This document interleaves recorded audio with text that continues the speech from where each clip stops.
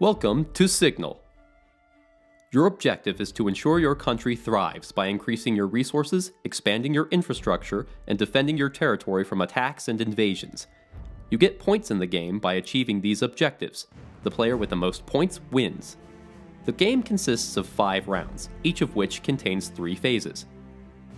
Phase 1. Signaling.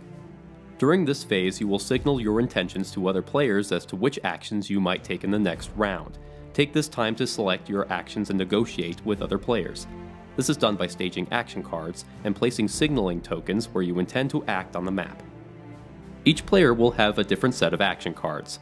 There are 3 types of actions you can take. Military. Launch nuclear, cyber, and missile attacks and invasions. Defense. Fortify your territory and reduce the chances of an invasion. Building. Build bases, towns, and cities to increase your population and ability to attack others. Staging each card costs 1 coin. You must also select the location where you'd like to potentially use the action cards. 1 signaling token equals 1 action. If you do not signal to a hex, you cannot take an action there. Place tokens in your territory where you intend to build, or in rival countries and minor states where you intend to attack, invade, or occupy hexes that will yield resources. During the signaling phase, you should negotiate with your adversaries, as you will see their signaling tokens and they may be placed in your country. You can propose agreements, make trade deals, and form informal alliances. The game doesn't enforce pacts and alliances, so use your best judgment. Phase 2. Action. Once the signaling phase is over, the action phase begins.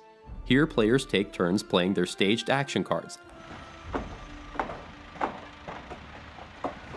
You can only play cards on hexes where you left a signaling token in the previous round. You can also interact with minor states, forming alliances, building bases, and gathering resources. Phase 3. Upkeep. This final phase is mostly automatic. The upkeep phase is your chance to take stock of how you are doing and adjust your strategy for the next round. Your score will be calculated based on the quantity of resources and infrastructure you own, how well you have defended your territory, and the coins you have left. If your population has outgrown your food supply, you must choose which infrastructure to discard. You will also lose points for any of your home territory that is occupied by another player or destroyed. Once the upkeep phase is complete, the signaling phase of round 2 begins.